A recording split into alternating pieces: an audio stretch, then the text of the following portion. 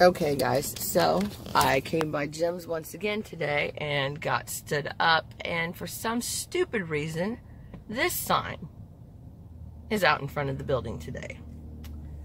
I'm gonna have to edit this when I get home, but you'll see something cool or something that's making me happy, so stay tuned for that.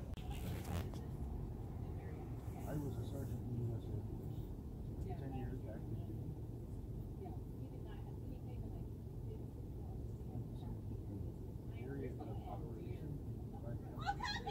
You said your phone was okay.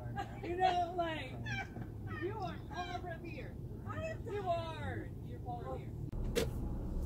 Hey guys, so like I said, I sat in front of Jim's for nearly 2 hours. No text back, no phone call back, nothing. And I just finished watching Chuck's Copper Coins. Well, actually, I had my tablet literally hanging over my steering wheel so I could sit and watch that while I waited, and hopefully he would show up. And out of nowhere, here come these two ladies, I'd say around the same age as me, and looked at that price on the building and were, you know, pretty ecstatic and carrying on about it, and said, oh my God, he dropped the price. And so of course I can hear this. I cracked the window because I'm ear hustling, you know. And the friend was explaining to the other one that she really wanted that building, and was, you know, explaining the ins and outs, because she'd done this, sorry guys, my phone's dropping, the layout and the size of the building to her friend. And so I had to interject, because you know me, I can't keep my mouth shut, you know. And I said, oh yeah, and there's an apartment upstairs too. So the one girl said, yeah, I know. She was, I've already been over here and looked at it. And I thought, okay, you got my attention now. And she said, or I asked her what she wanted to use the space for. And she said, well, I wanted to use it for small, starting out, you know, entrepreneurs, and rent them space in here.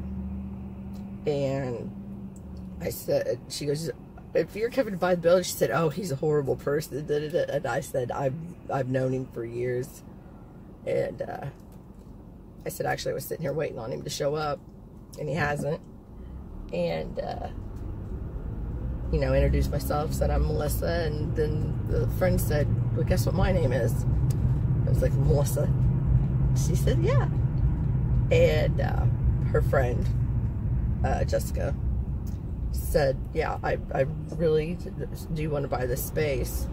And I told her the little messy situation with the other buyer. And of course we exchanged phone numbers, so hopefully a little bit of teamwork and girl power is going to work out on this one. And then this way, you know, I don't have the, you know, utilities, the insurance, the, you know, just the responsibility of upkeep for the building.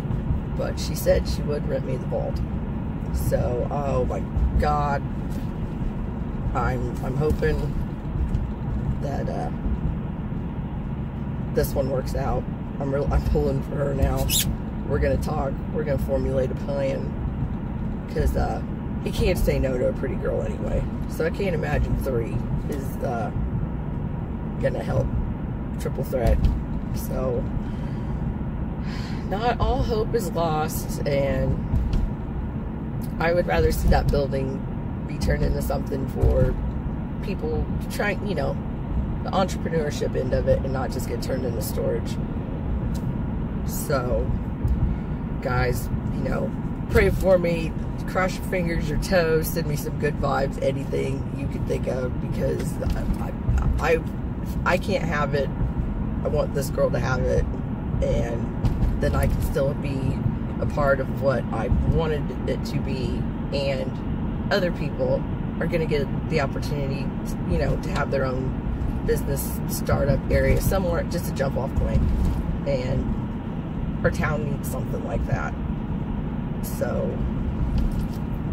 maybe that's my anniversary present from Thank you. I don't know, but I'm hoping this works out. So I guess I'll check in with you guys later, and you know there's going to be updates, but love you all much. Talk to you later.